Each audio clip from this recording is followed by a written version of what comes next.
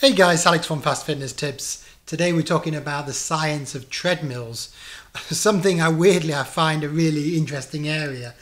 Yeah, I have been asked quite recently to try and solve this mathematically, and if you don't want to hear about the science, you just want to hear about the solutions, you can skip to this end point in the video now, and I'll tell you, we have produced a spreadsheet that will enable you to do a calculation to work out the comparative, let's say, equivalence from running on the treadmill to running outside. Now, to be honest, that is a really complicated thing to solve, more complicated than it first appears. And I'm going to talk you through that really simply. But to do that, I've got a thought experiment for you, a thought experiment. Follow me on this one, guys. Here's 3 scenarios. Which one of these is going to use most energy? Okay, so scenario 1, you've just got a guy running up a 5% incline over, let's say, 1 kilometer. Let's say it takes him 10 minutes. So scenario 2 then is a guy doing the exact same incline on a treadmill, 5%. He runs 10 minutes over 1 kilometer. Okay, so what's scenario 3? Scenario 3 is a guy on a treadmill. Yes, the treadmill's inclined at plus 5%, and he's going to run for 10 minutes exactly the same. But hang on, we put the treadmill on the back of a truck, and the truck over that 10 minutes goes up the same vertical elevation to the end point of where the guy running up would have got. Do you follow me? So the truck actually has the treadmill on the back with the guy on the back, and it's going to the top of the hill at exactly the same 10 minutes that it would have taken to complete the run. Which of those 3 would end up costing more energy, if you like? Answer coming up in a second. So yes, today I'm talking about running an incline on a treadmill. Why am I so interested in running on an incline? Well, in some ways it's a more efficient workout because for a start, you're burning more calories per minute generally. Obviously, if you go in at a higher incline, but at the same speed that you would have gone on the flat. So you can have a basically more intense or compressed workout, which is sometimes attractive to me, being time crunched. The other thing is you can obviously vary intensity, and that's important. Just like you want to vary your incline, vary riding on hills. You wouldn't ride on the level on your bike the whole time, would you? In fact, outside, there's loads of hills and bumps as you discover. That's a massive shock if you're riding indoors all the time, and then you transition to riding outside. So actually, even if you're running, you do want to run up some gradients to get your body used to what you're going to run outside. Even if you're not a hill runner, a fell runner, you might want to take into account the slightly different workout.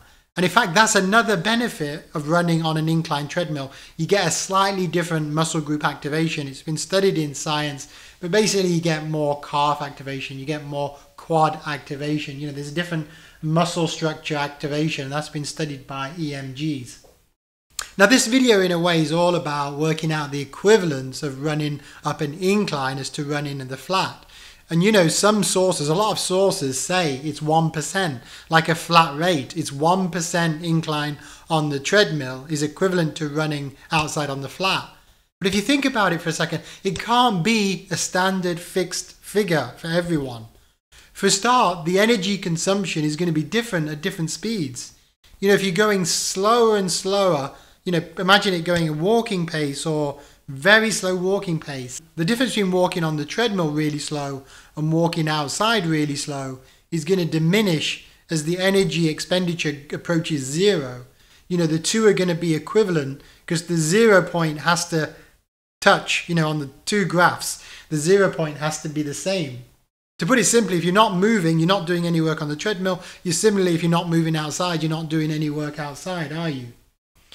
I was thinking, how could you measure this scientifically?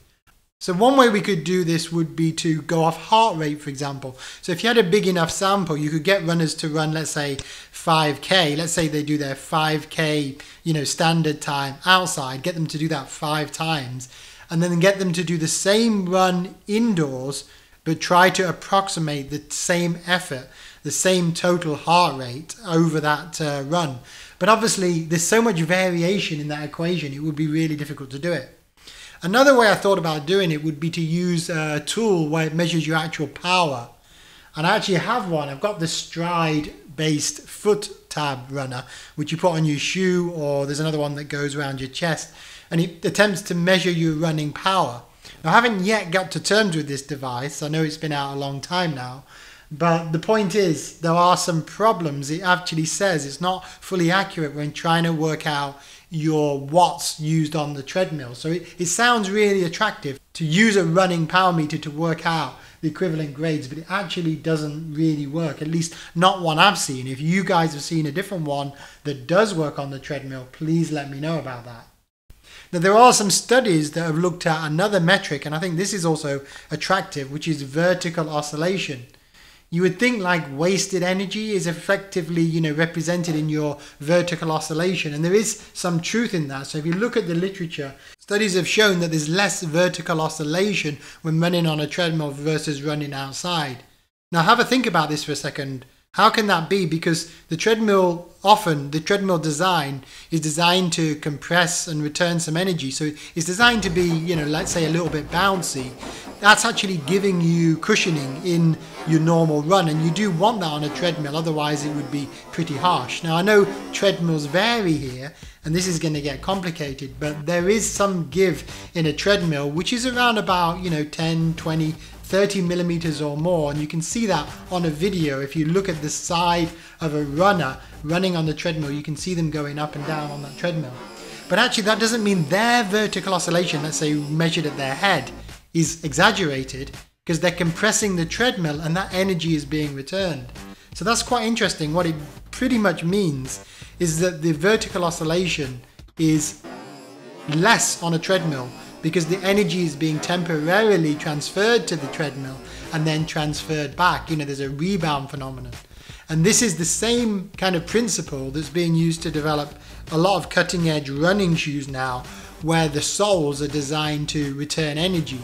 And an example of that would be the Eliud Kipchoge attempt at the world record when he did the Nike Breaking 1, Breaking 2 project. Nike designed a shoe, I think, to give him maximum energy return, and I think they said it would give him 1% extra energy return over his marathon, which doesn't sound like much but adds up to a lot when you're trying to grab those final few seconds.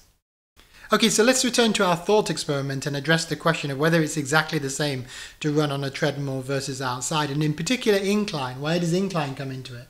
Because some people say, oh, you're running on an incline on the treadmill, but if you look at the runner, you're not going anywhere. So obviously it's easier. No additional energy is spent going up against gravity, so to speak, in inverted commas. But what's wrong with this is you're taking the perspective, like a static perspective of the observer, rather than the energy expenditure of the runner. Okay, think about it another way. If you put your bike on a treadmill and put it on an incline, it's going to come off the back, and you're going to have to spend energy, which is in addition to the belt speed, combating the incline of the treadmill, right? It's not just, the incline of the treadmill is going to make a difference. You can see that, can't you, from the kind of bike thought experiment. Or here's another one. Put a rower on a fast moving river and ask him to row against the tide. He might not be moving anywhere, but he's expending energy to stay still because the river's going by. Now imagine the river having, a lot of energy. You've got to expend more energy to stay still. So if we come back to our thought experiment of the three scenarios, which one expends most energy? The runner running up 5% grade over 10 minutes, 1 kilometer. The guy on the treadmill, or the guy on the treadmill on the back of a truck. The truth is they're all approximately the same. The truck has done the work elevating the treadmill and the person on it to the top of the hill, but both runners on the treadmill have done the same work as the person going to the top. Now I said approximately the same, so if you want to be clear, it's not exactly the same because there are some, let's say, subtle differences between inside and outside. One of them is pretty obvious: wind resistance, or aero resistance. It's exactly the same for a runner as it is with a cyclist. You're having to move the air out of the way, and the air density, for example, makes a difference to that. The runner's going much slower than the typical cyclist, but nevertheless, there is an effect. Now that effect is almost meaningless if you go in, let's say, below 6, 7, 8 kph. But if you're going at a fast jog or definite run or definite sprint, it makes quite a difference. So if you check out this article on Runner's World, you'll see that this was calculated for Kipchoge's attempt at the marathon, both breaking 1 and breaking 2. They factored in the vital importance of having paces, not just keeping you going at the right speed, but actually drafting. And the effect of the paces was quite significant, as you can see in this article. In addition to that, there was some effect of having the timing car ahead, and altogether, the effect on the time apparently brought the world record attempt time down from about 2 hours and 5 to around about 2 hours and 1. By the way, just after that, Kipchoge broke the actual world record in Berlin. I think it was 2 hours and 25, wasn't it? And actually ran that with pacers who provided a little bit of drafting as well. But he ran a huge proportion, I think nearly half of that marathon, solo against the wind. So it makes that an unbelievable and pretty fair effort, to be honest. Now, actually, you can calculate aero drag in our upcoming calculator, which I'm going to show you in just a second. So returning to the point about why outdoors and indoors are not exactly the same is this question of aero drag, and this is built into our calculator, but you can turn that aero drag on or off if you want to calculate it like compared to 2 indoor positions. The other reason that they're not exactly the same is the obviously surface undulation. So of course, you know how difficult it is to run on mud or run on, for example, grass, or run on wet ground or run on sand. That was horrendous. If you ever try and run on wet sand, it's a nightmare. And that's because just unlike the treadmill, it's a damped surface which doesn't rebound. Unlike the treadmill itself, which, as we've said, rebounds and gives you some energy back. Some people call that, by the way, the coefficient of restitution. Okay, so now we come on to the question of how we can actually crack this mathematically, how we can calculate it. And I want to give a shout out to 2 excellent sites. One is this Cody Beals site, codybeals.com. Check out this article from 2014. It's a little bit old now, but it's a really nice examination of the physics of running, where he goes into how to work out the equivalence. And that's basically what we've done, the equivalence of running at an incline or running at a certain speed, indoors versus outdoors. The physics of that are all here, as are some example calculations. And one headline is, the slower you go, the smaller the incline has to be to make an equivalence indoors or out. So for example, if you were thinking it's 1%, i.e. 1% on the treadmill gives you equivalent to running outside, Cody Beals' calculation is, yeah, that's pretty much correct if you happen to be running 15 kph or around 9 or so miles per hour. If your pace is different to that, then it's a different grade. That's one of the take-homes from it. The other shout out is on Physics Stack Exchange. There's a really nice example of how to work out the energy used on a treadmill. There's the calculation for gravity, there's the calculation for air resistance, there's the additional calculation for a non-uniform surface, and there's a calculation for springiness of the landing, i.e. what is your treadmill bounce, which we've put into the calculator. So without further ado, guys, here is our calculator, and you can find the link to this down below. By the way, if you don't have Google Sheets is necessary to log into this. You have to look at the top left, it says view only, then you have to click the drop down and then select edit rights. But if you don't have a Google account or can't register with Google for any reason, we are converting this into a app-based version, which our friends at Cycling Apps are kindly working on right now, and I'll post that link when it's ready as well.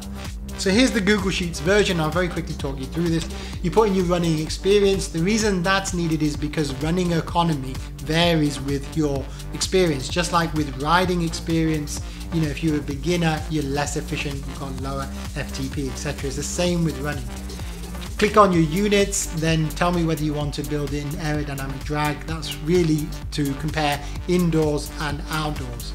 Look at your treadmill, see if you can measure that ideally, but if you can't measure it, just do a ballpark. Is it firm? Is it slightly firm, neutral, springy, or is it very springy, for example?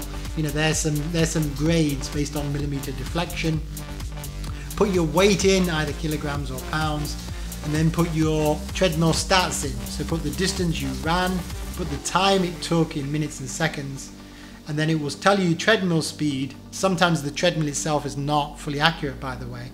And then put in your grade, and yes, you can put in exact percentage into the calculator if you want. So it will tell you then how far you effectively ran up vertically in kind of vertical feet or meters, the approximate calories you used in this run, and the differences in aero drag between indoors and outdoors. And then here's the clever bit, and then it will combine all that together and it will tell you what's the equivalent if your treadmill is set at that grade and you're running at that speed. What's the equivalent for running outside at 0? You know, in terms of energy, would you go further? Like if you were running, so if you're running at 12.9 mph indoors at plus 5.5, it will be the equivalent of running 14.72 mph outside, or it would be the equivalent of running not 26.21, i.e. marathon, it would be equivalent to running 29.85 if you went at the same speed. Does that make sense? So we can have a little fun with this. We can put in Chojis' actual stats, you know, 13 miles an hour, what's the equivalent? And you can see he has about 13% aero drag. Well, that's what I calculate on his body, in addition to all the other factors. Or we could put in Bolt, and if you put in Bolt speed is average over 100 meters, 9.58 seconds, it will be somewhere in the region of what, 23 miles an hour, 23.35 miles an hour. And he would have something like 23% drag on his body, the aero drag. You can work it out from first principles, just like you would as a cyclist. Okay guys, that's a lot of science and a lot of detail about running on treadmills, how to work out the equivalence of running indoors and outdoors. It's a problem I've kind of scratched my head about for actually a few years now. So I'm glad to get some kind of solution. Tell me if you don't agree with it. Tell me if you think we've left something out. If we did have a massive data, heart rate data or power use data from runners who've done the same run indoors or outdoors, I would be able to refine these calculations. The spreadsheet's out there for free, guys. Everything's there for you.